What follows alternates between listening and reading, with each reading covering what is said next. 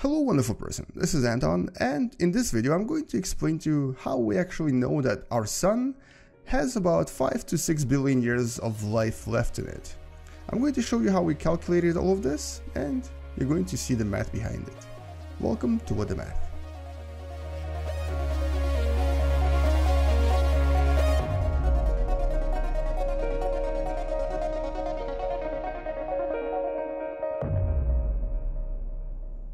So first of all, we have to start with a few assumptions. And the first assumption here is that our sun is actually not perfect. Now, what exactly would I mean by this? Well, first of all, we understand that the sun creates energy by burning hydrogen, or basically creating a nuclear reaction between hydrogen that creates helium. And this produces all of this energy that then can be received on Earth.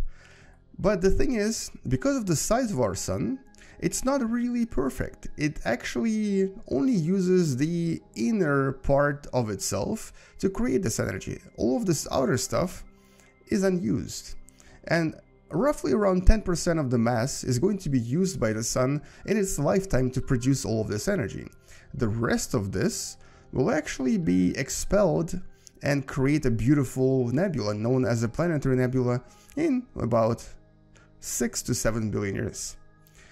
Now, assuming this imperfection, we can now actually calculate how much life the sun has left in it.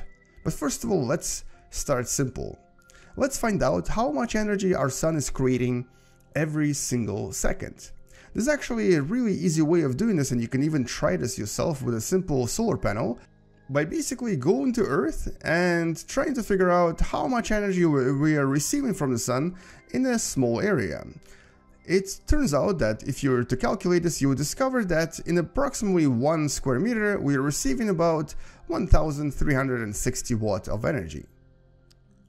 And this implies that if we were to actually then create a very, very large sphere around our sun in the location where Earth is, in other words, if we were to create a very large spherical object around our sun in the location of Earth, we would be able to capture approximately, there's actually a value that's right here, 3.85 times 10 to the power of 26 watt, which is about 1 luminosity of the sun.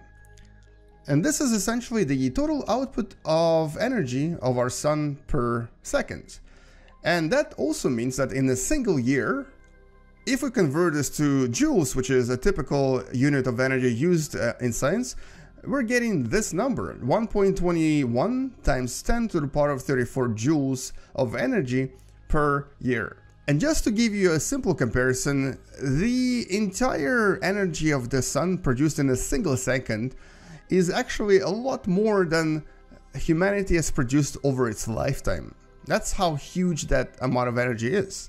But anyway, what we need to do now is try to calculate how much energy in total our sun actually has. So as I mentioned, only about 10% of the sun will actually be used to create energy. And hydrogen is combined into helium to create this energy. Let's take a look at the periodic table of elements for a second, because I want to show you something. And this is from ptable.com, a really cool website that has an interactive periodic table. Here's hydrogen. Its mass is about 1.008, and helium has a mass of about 4.0026. Inside the sun, 4 atoms of hydrogen create one single atom of helium. But there's something that's weird here. If I multiply this number by 4, I'm not going to get this number. As a matter of fact, multiplying this by 4 will give me about 1.032. But the number here is 4.0026. There's actually some mass missing. As a matter of fact, 0.7% of mass is missing. And that's the mass that is used by the sun to produce the energy. So, we can now go and do a little bit of mathematics here. We're going to use the famous equation E equals mc squared. And we're going to try to calculate how much total energy the sun actually has in it. Now, mass here is the mass of the sun, c is the speed of light. We need to multiply this by about 0.1, which is the 10% that I mentioned previously. That's the total amount of mass available to the sun. But we also need to multiply this by that 0.7%, because only that percent of the mass is used to produce the energy. So let's do the math here. So we're going to tell Google this: mass of the sun times speed of light times 0.1 and times 0.7%. And this should give us the total energy of the sun in joules. So it has about 1.25 times 10 to the power of 44, and that's total, essentially total amount of energy the sun has over its whole lifetime. And if we take this and we divide this by the number we got previously, what we'll get is this number right here, which is approximately, very roughly, 10.3 billion years. Now, that means that the entire lifetime of the sun is approximately 10.3 billion years.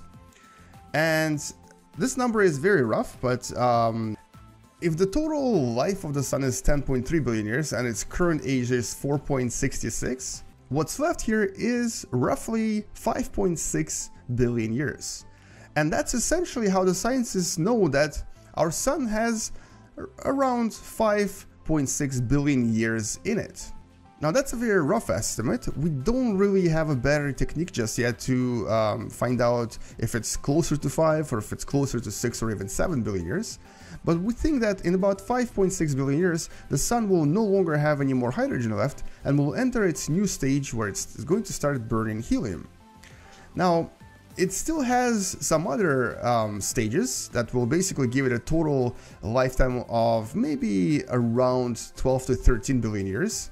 But by then it's actually going to turn into a very large star that is going to swallow planet Earth. But for the hydrogen stage, for the main sequence stage, it has about 5.6 billion years left in it. And the math behind it is relatively simple. And anyway, hopefully now you know how the scientists figured out the total age of the sun, and if you'd like to find out how we know the age of the sun currently, you can check out the previous video that I made on the channel. And if you'd like to learn more about space and want to know more about the universe itself, subscribe to the channel if you still haven't, and click the bell button to be notified about future videos. Maybe even consider supporting this channel on Patreon, because it does help me a lot. I'll see you guys tomorrow. Come back tomorrow to learn something else. Space out, and as always, bye bye.